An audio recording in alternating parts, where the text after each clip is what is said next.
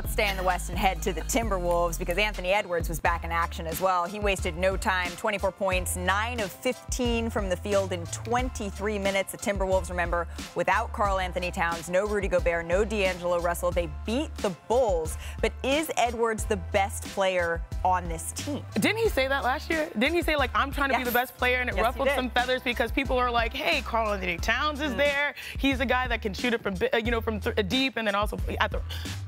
I think this mindset helps. Yeah. This mindset helps them because they're trying to be not just a playoff team, but a real contender in the West. Some people even say this team can come out of the West. And so if he's their best player, I feel like that helps their case. When you look at the West, you're looking at the Clippers, obviously, as a team that's up there. You're looking at the Warriors, potentially the Suns, potentially Nuggets, Dallas, Nuggets, For you, what is the step you're looking to see Anthony Edwards take this year to help them reach that upper echelon? You know, I think it's about maturity in the sense that on the game, you know, when he's out on the court, he wants to be able to be himself, get 20 points. But more so the maturity from the guard standpoint is, how do I make my team better? Yeah. Like, how do you get into a pick and roll situation with Rudy Gobert where Rudy feels like he's a viable source in the offense? I know it's, what is it, year three for him?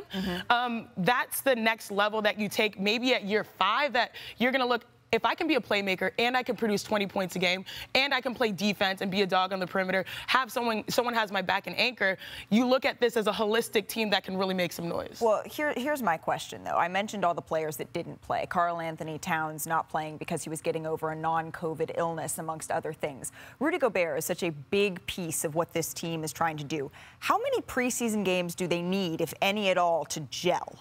Not much. Yeah. Not much. All right. You know, I think the big evolution for Rudy is, I know a lot of people are critical of his offense, but at some point, like, when you're the best at what you do, that's good enough for a team that already has a lot of offense. And so Rudy Gobert, for him to be out there, you know it's going to be simple. Rim protect, be the captain of that defense, but then offensively try to provide more, right? Besides just lobs and finishes and pick and roll scenarios, maybe you look at yourself as a Steven Adams. Let me set the best screens, which he does extremely well, but everyone knows Steven Adams is such a key facilitator for the Grizzlies. You sort of want to be synonymous with that for your team in that offense. So it's that maturity on the outside for the guards to realize it might take some ugly growth patterns to figure this out early on in the season, but it will be beneficial in the long term for both of us if we both get something going. Thanks for watching ESPN on YouTube. For live streaming sports and premium content, subscribe to ESPN Plus right now.